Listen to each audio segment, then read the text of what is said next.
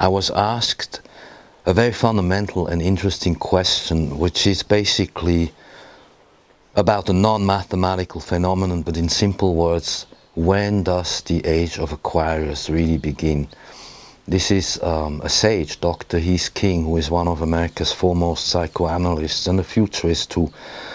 And we were discussing what Rudolf Steiner had in his work about this subject.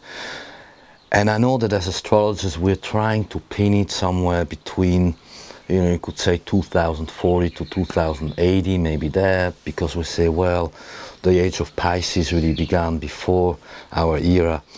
But Rudolf Steiner, for instance, says, no, actually, age of Aquarius is somewhere towards the years 3700. But here's the thing, okay, we are all attempting to calculate, based on mathematics, a cycle of time that is, by definition, non-mathematical. It has nothing to do with astrology, which is moving Pluto through Aquarius, and you can calculate each day, each year.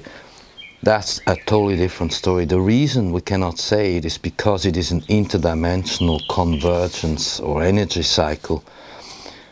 And when there is a change in one of the major cycles, like Pisces, Aquarius, or belief system, knowledge system, that's an age.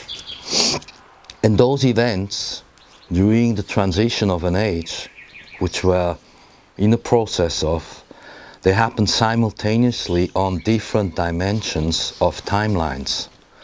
And so you have higher and lower dimensions, and they experience that same change at the same time frame as our dimension, as we understand the new awareness coming in. So we're talking about something that you could call higher physics or higher mathematics. That's a way out.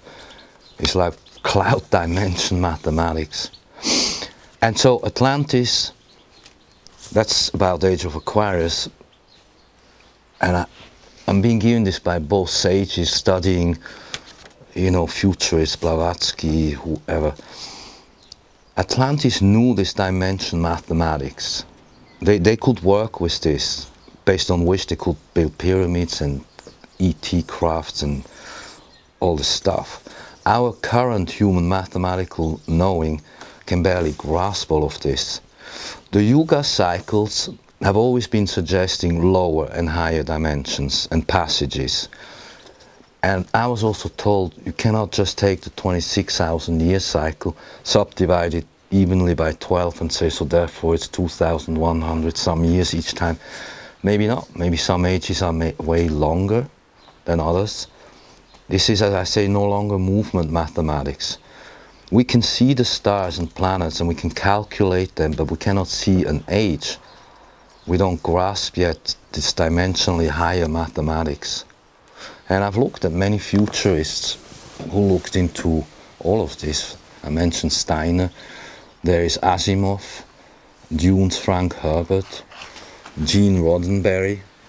I mean, Star Trek is fundamentally futurist. Krishnamurti was in his own league also a futurist, as was Lessing with Canopus in Argos, and Blavatsky and Kubrick, Space Odyssey.